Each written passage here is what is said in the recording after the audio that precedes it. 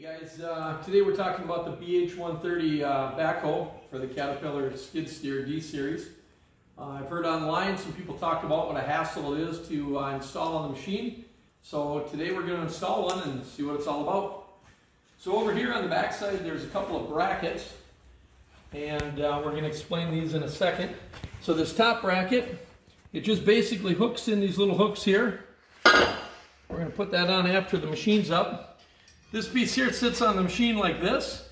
You pull the pin and this will just drop right down. So there's a couple of brackets mounted on the machine. These are added on. Behind this frame there's a reinforcing plate that goes on the back side. And what I like to do is I'll just set the pins in there just like this so that they're ready. It's a little awkward to do without blocking the camera.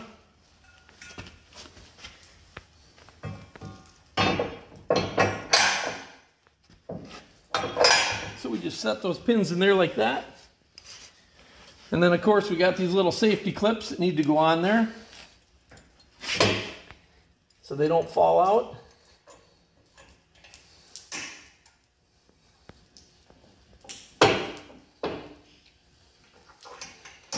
Okay, and then we just need a way to hold that up. That's where this pin comes into play. So there's two holes. There's an upper hole and a lower hole. We're going to put this in the lower hole. We just raise this up, slip it in, and that holds it up. So when we're ready, we'll pull this pin, and that'll just drop right on down. So let's fire up the machine, and we'll see if we can scoop this thing up. It's going to get a little noisy here.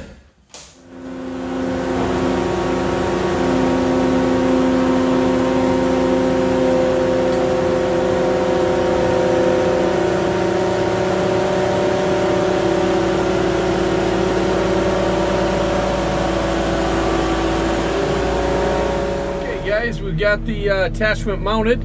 It's super important that we push this down, and that'll lock the locking pins on the boom to our backhoe. All right, there we go.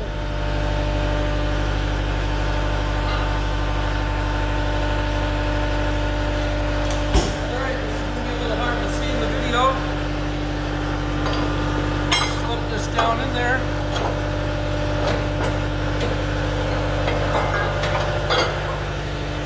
Hooks on up here. There's a little, like a little pocket that it just sits on. And then these two pieces interact down below. This piece right here is going to drop down when I pull the pin. So this is the pin I'm going to pull, and that just drops down.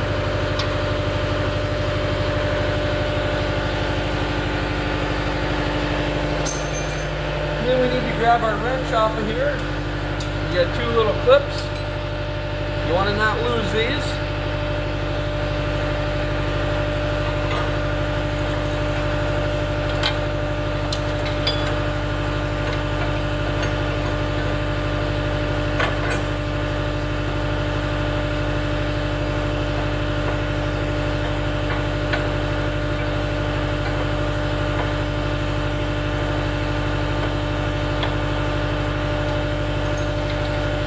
Take our wrench,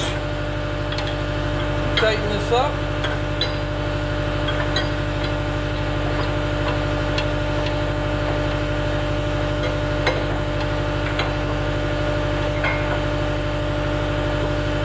So the nut down there slips into a little groove. Just want to make sure that pops in. We insert our pin. We want to return our wrench.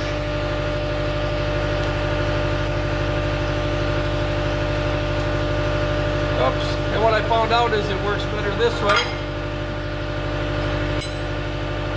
Done that one a couple times. And then of course we got our hydraulics, electrical,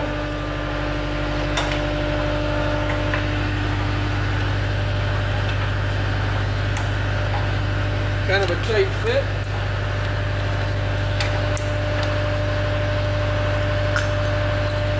important to always keep this dust cap on there. Keep these little pins clean. Okay, and that's all there is to it. We're going to go and flip a couple levers here.